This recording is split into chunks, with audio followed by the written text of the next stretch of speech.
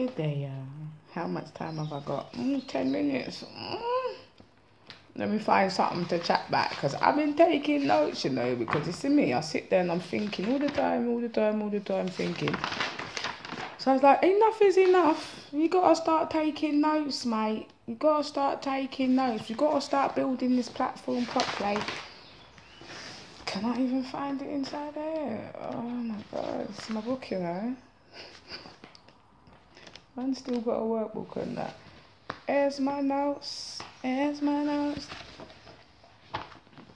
Alright, there's this thing called interpreting numbers, yeah. You lot need to go look that up still. Yeah. So I don't know why this is what I'm starting with. Energy equations for numerology. Balance. 2 is balance. It's the quality of energy, like 2. I can't explain this stuff. That's why you need to go and look it up still, because I'm just learning this. This is new to me. This is what I'm saying. We need to teach our children the stuff that's important in life, not what's being taught in schools right now at the moment. You teach children maths, but you don't teach them numerology. That's dumb.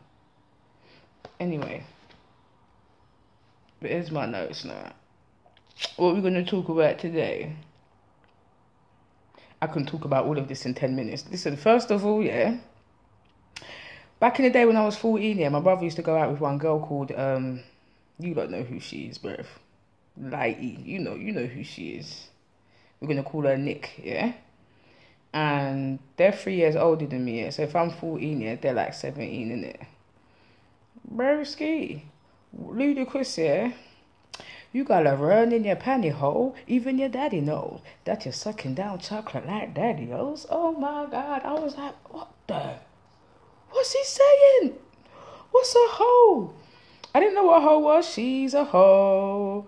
Ho, you're doing hoe activities with hoe tendencies. Hoes are your friends. Hoes are your enemies with hoe energy to do what you do. Blue what you blue. Oh gosh, you're professionals, not DJ Cool. Put in my coattail. And what if you could take a hoe to a hotel? Hotel everybody, even the mayor. You reach up in the sky for the hoes on there. Yo, come on, player with the whole hallways.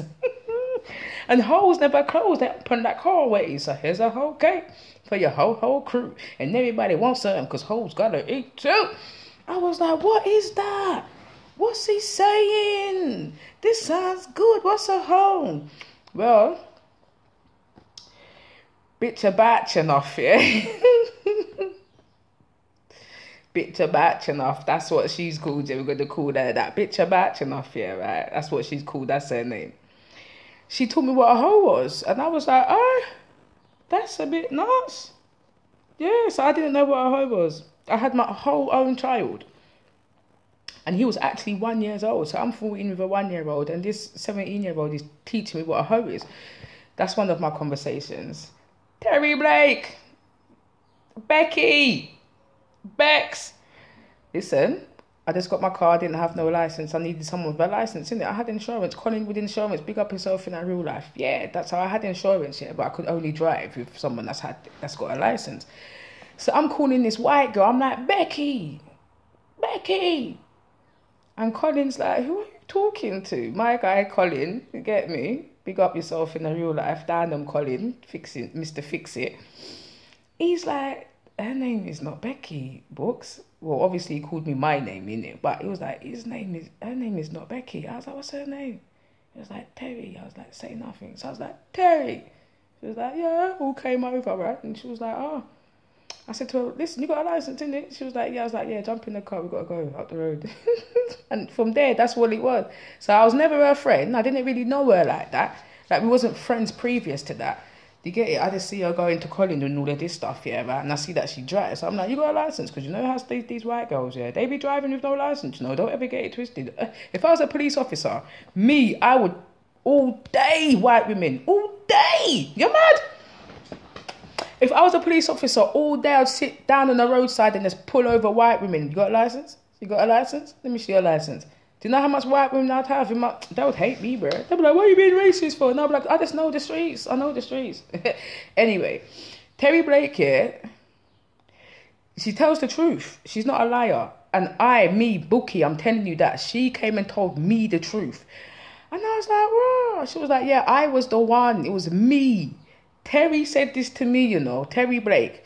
She said, big up yourself anyway, Terry, because you know what it is.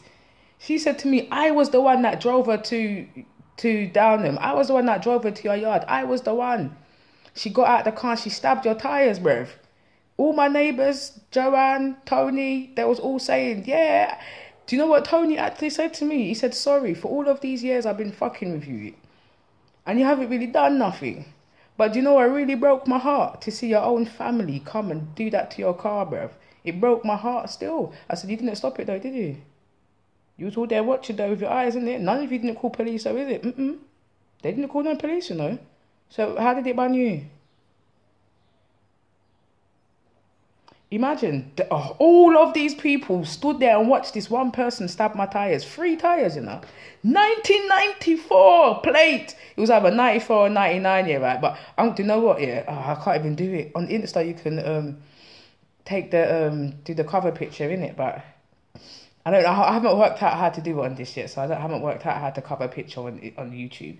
But yeah, my little VW Volkswagen, bruv. The giant bitch stabbed 3 of my tyres, you know. This person's had their license since they was 17.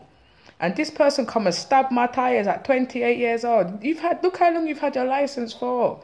And you want to come and stab my tyres. You know what happened? Every morning she left her house, her tyre was flat. And I'm telling you, for years later, even she could have thought it was me until I moved to Birmingham and it was still happening. Do you get it? It wasn't me, that's karma, bitch.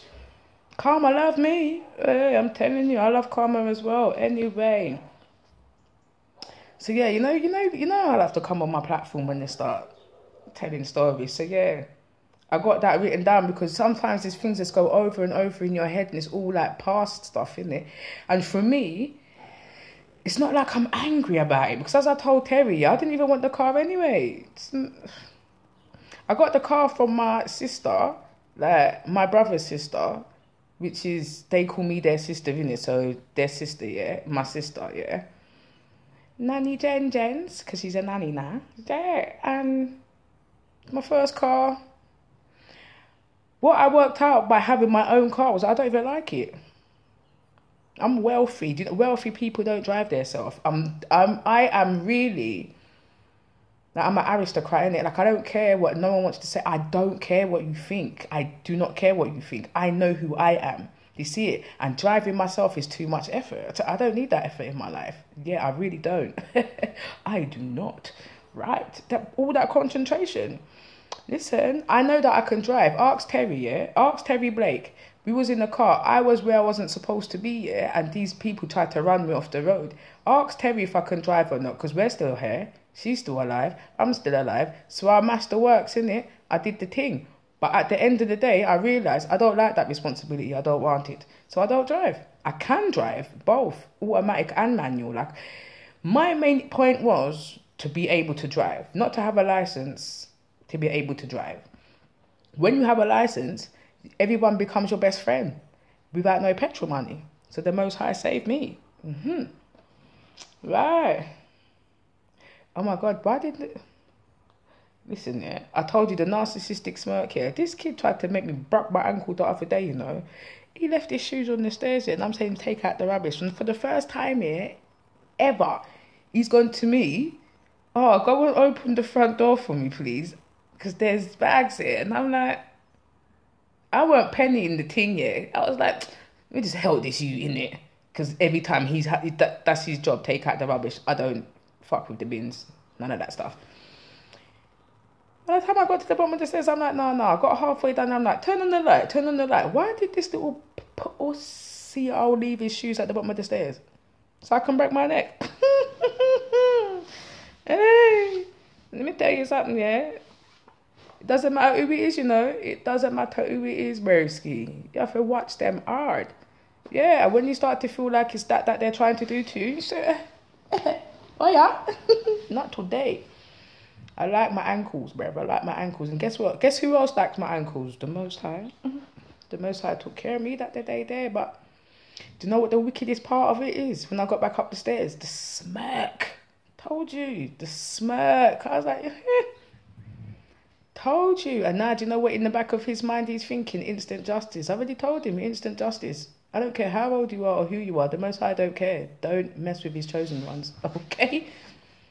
Bye, y'all. 10 minutes, you know. Could you believe it? Take it easy, guys.